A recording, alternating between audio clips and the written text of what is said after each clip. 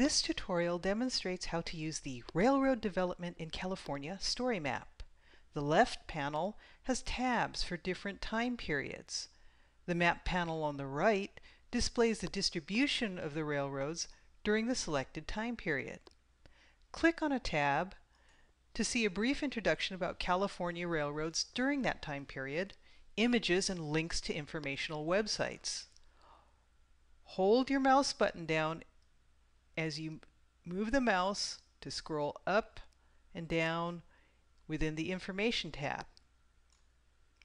To view more map detail, the plus button zooms in and the minus button zooms out.